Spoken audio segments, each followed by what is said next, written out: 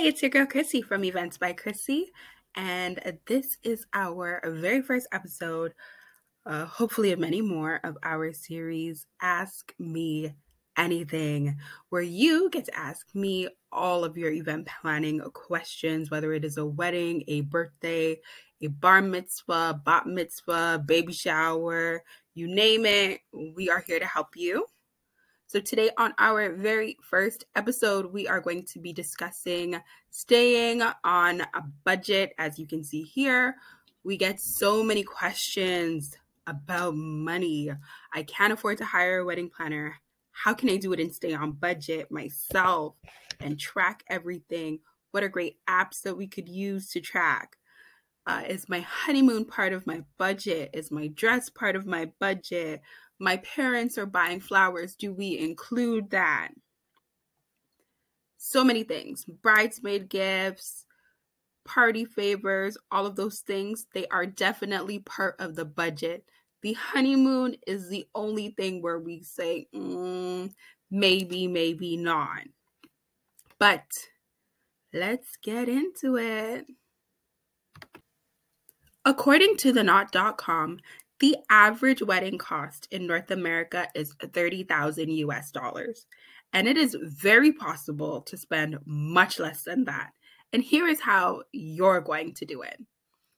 First, you are going to create a realistic budget for you and your partner. This could be for your wedding, your birthday, whatever event that you're hosting. Make sure that your budget is realistic. So if you are having a budget of $5,000, make sure you stick to it. First thing you are going to do once you decide on your budget is work on the breakdown. We are going to put up a quick breakdown for you. I cannot stress this enough. Keep track of all your spending if you want to stay on budget. Here we have a quick breakdown of the budget. Our biggest expense being your reception venue. If you are lucky enough, you can have your reception and ceremony in the same place. So that will be anywhere between 30 to 45% of your budget if you're able to locate it in one, or separately, you're going to do 35% for the reception venue, 10% for your ceremony. Next up, we have your dress or attire. That's going to include your groom's suit, your groomsmen, and bridesmaids if you are lucky enough to be able to pay for those things.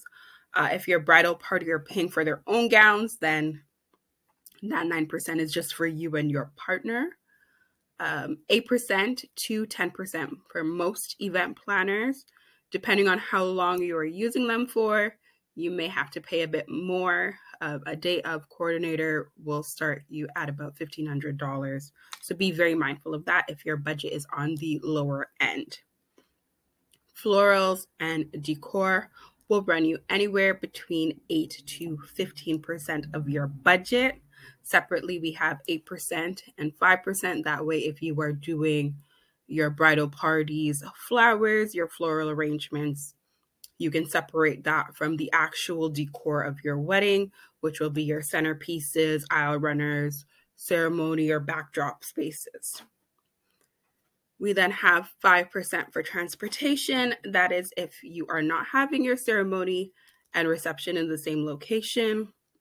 You'll be able to transport yourself from one location to the next all together and not separately, which can be a huge disaster depending on routes that are being taken. Next up, we have photography and videography. Videography is sometimes optional for parties because it is an additional expense. On its own, you can spend about $2,000 for a photographer and a second shooter for the day, but it will be closer to $5,000 if you include both photography and videography. Although we do have some couples say that they really do wish that they had video recordings of their first dance or them coming down the aisle. They felt like pictures were not enough. So that is going to be something you're going to have to keep in mind if you do not want to have a videographer and just a photographer. Otherwise, get your friends to take videos and pictures. Just make sure they have a steady hand. Next up is our contingency plan. That is for anyone that is choosing to have a wedding outside. If it's raining, winds are high, things of that nature, you want to make sure you've got a backup plan for your guest in those situations. 3% on DJ and entertainment. So sometimes we have those that don't just want a DJ at the reception, but they want belly dancers, fire dancers. You want a pianist or a cello playing at your ceremony. That is going to run you up some coin. So make sure you are mindful and allocate about 3% of your budget to that. Everything else is 1 to 2%. That is your stationery, your cake, officiant. Licenses will be your marriage license, liquor license, music permit, anything of that nature. Your party favors and your rehearsal dinner or your rehearsal ceremony run through. Those are all things that you need to keep in mind of when you are planning your event. This video is getting kind of long and I don't want to bore you. So what we're going to do is we're going to go into each one separately on another video, and we can further dive into all of these wonderful, wonderful topics. If you have any questions, comments, you know where to drop them down in the comment section. Otherwise, thank you so much for watching. Have a wonderful day, and we hope to see you soon. Bye.